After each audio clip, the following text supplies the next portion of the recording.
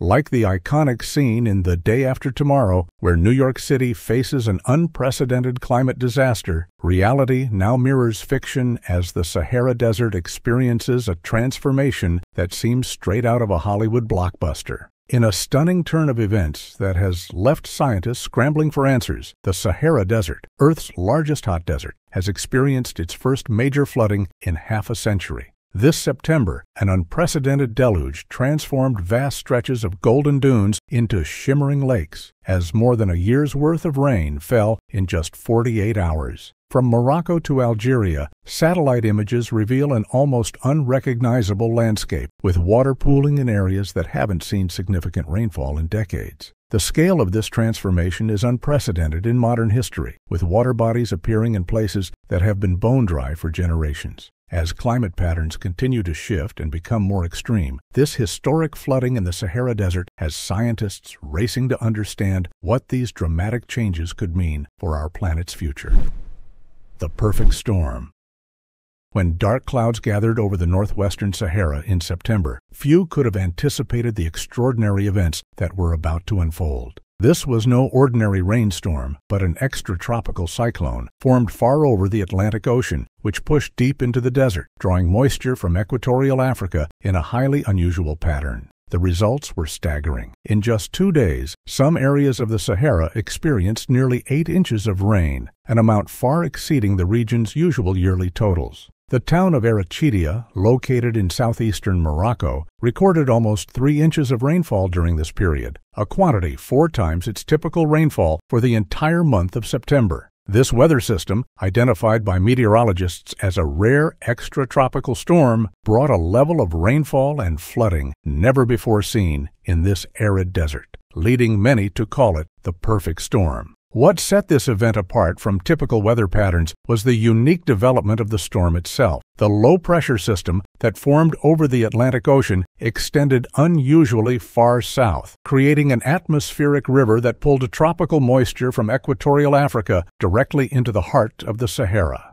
This flow of moisture, combined with the desert's distinct geography, especially the towering Atlas Mountains, contributed to the storm's intensity. The mountains helped lift the moisture-laden air, intensifying the precipitation as the system moved deeper into the desert. The combination of atmospheric conditions, wind patterns, and the perfect alignment of temperature factors resulted in an extraordinary storm whose ferocity left meteorologists and local inhabitants astounded. The rainfall unleashed by this system was far beyond what the region had ever experienced, turning one of the world's driest deserts into a temporary floodplain. The sheer scale and unexpected nature of this event have raised new questions about the forces at play in global weather patterns and how they can interact in unpredictable ways, even in regions as traditionally dry as the Sahara.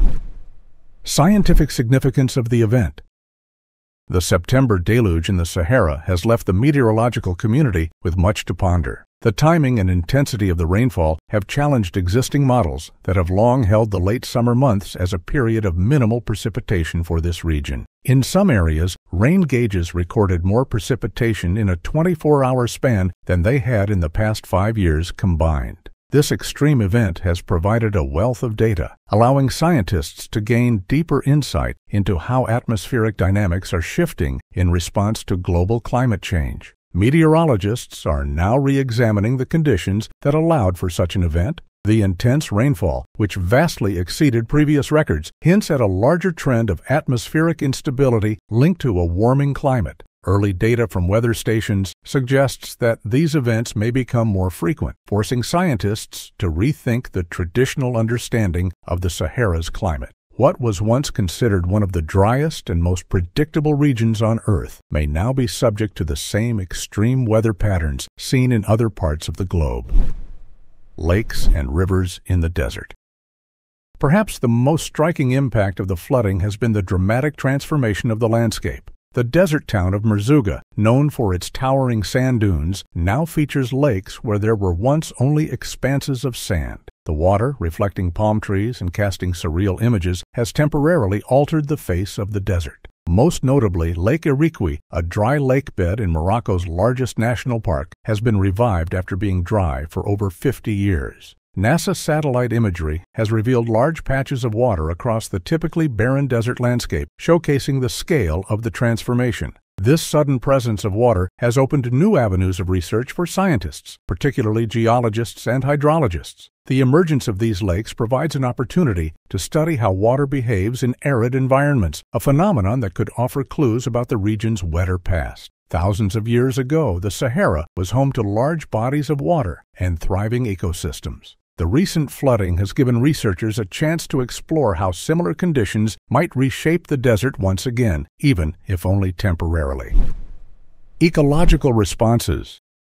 The presence of water in one of the driest regions of the world has not only reshaped the physical landscape, but has also led to an unexpected revival of plant and animal life. Seeds that have lain dormant for years have begun to germinate, bringing patches of greenery to the desert. This burst of life is a rare sight in the Sahara, where vegetation is sparse and typically adapted to long periods of drought. The sudden arrival of water has led to the appearance of plants that haven't been seen in decades, and with them a rise in wildlife activity. Bird migration patterns have also been affected, as species that normally bypass the Sahara have made unexpected stops at the newly formed lakes. Water birds, in particular, have been spotted in areas where they are rarely seen. Meanwhile, microbiologists have found that dormant microorganisms in the desert soil have come to life with the introduction of water. These tiny organisms play a critical role in nutrient cycling and could have a lasting effect on the desert's ecology. The revival of life in the Sahara, spurred by this rare event, has offered scientists a glimpse into the resilience and adaptability of desert ecosystems. Human impact and adaptation. While the flooding has created new opportunities for ecological study, it has also brought devastation to some regions. Morocco has been particularly hard hit, with over 18 lives lost and extensive damage to infrastructure. Roads have been washed away, electricity supplies disrupted, and access to drinking water cut off in several villages. Some of these areas are still recovering from last year's earthquake, and the flooding has only added to the challenges faced by local communities. For the people living in these regions, the flooding presents both challenges and opportunities. Traditional desert agriculture has been disrupted by the sudden deluge, but some farmers are exploring how the temporary abundance of water might be harnessed to improve their crops. In an environment where drought is usually the primary concern, the appearance of water has sparked a re-evaluation of agricultural practices. However, the flooding has also exposed the vulnerabilities in desert infrastructure, raising questions about how these regions can better prepare for extreme weather events in the future. Climate change and future implications.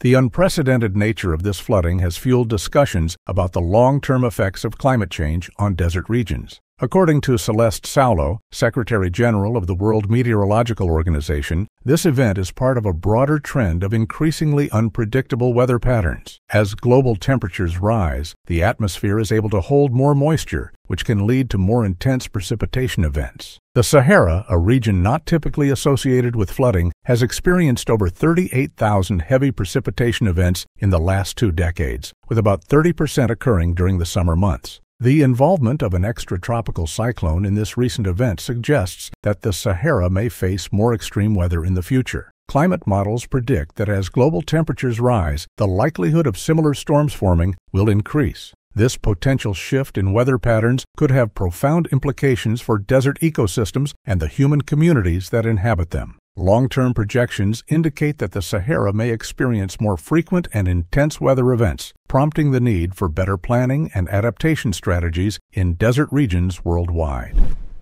Historical context and lessons for the future. While this flooding event has drawn global attention, it is not without historical precedent. The Sahara was once a much wetter region, known as the Green Sahara, where grasslands and lakes supported human settlements around 11,000 years ago. This dramatic shift in the landscape offers a glimpse into the region's past and how quickly it can transform under the right conditions. Researchers are now looking to historical records and geological evidence to understand how the Sahara might continue to change in response to modern climate forces. The data gathered from this flooding will be crucial for improving climate models and understanding the future of desert ecosystems. Scientists are particularly interested in whether this event signals larger climatic shifts or if it is an anomaly in an otherwise arid region. The possibility that the Sahara could experience more frequent extreme weather events has prompted discussions on how to better prepare for such changes. For the communities living in these harsh environments, the ability to adapt to both droughts and floods will be critical in the coming decades. Could these extreme weather patterns become the new normal for the Sahara Desert, and how will it impact the lives of those who call it home? Now it's time to hear from you. Have you witnessed any dramatic weather events like the flooding in the Sahara? Share your experiences below, and let's see how these changes are affecting different regions around the world.